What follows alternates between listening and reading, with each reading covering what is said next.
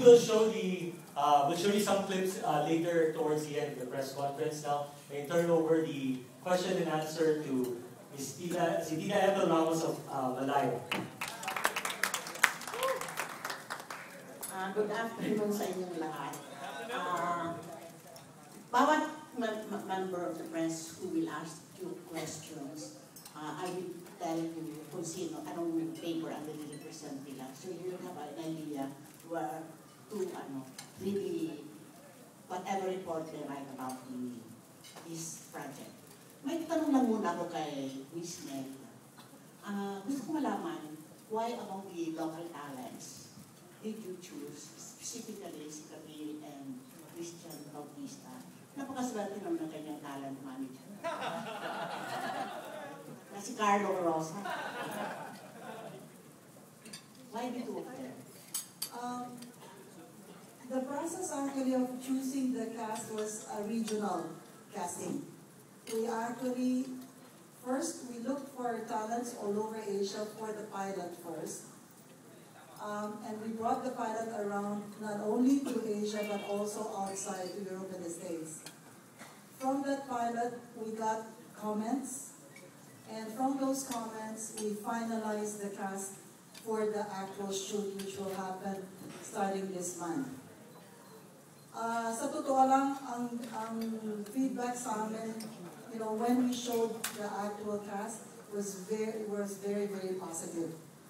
In fact, one of the biggest compliment I think the cast got was that a lot of people from outside Asia could not even identify what country this pilot was made in. So it was really like what they said.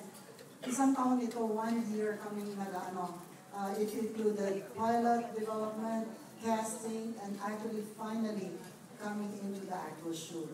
So the feedback for these talents, the final cast that we have came from feedback from everywhere that we are going to be bringing this series to.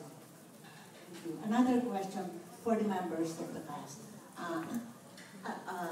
Please describe to us your respective roles in this project na ito. Let's start with Aiki. Hello po, good afternoon. My name is Aiki Kanoy and I'm playing the pastry chef Winston.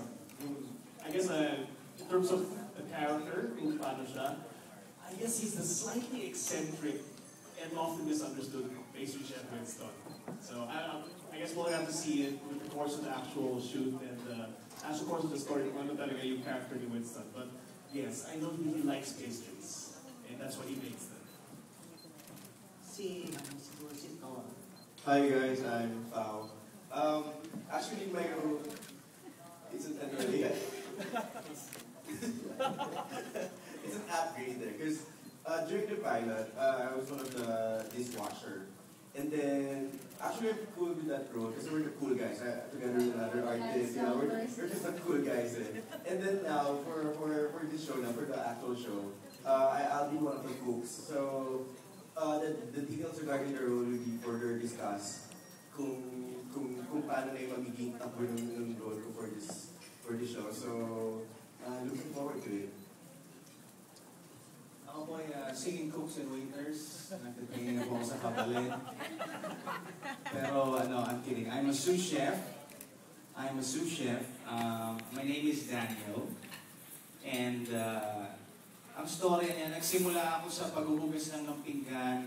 And then, I worked hard, did my best to reach this dream, this level of being a sous chef. Tapos, I'm best friends with Karel, and she will introduce her character later. And secretly, parang mayroon akong feelings na something na gusto ni Carla V na kakaroon.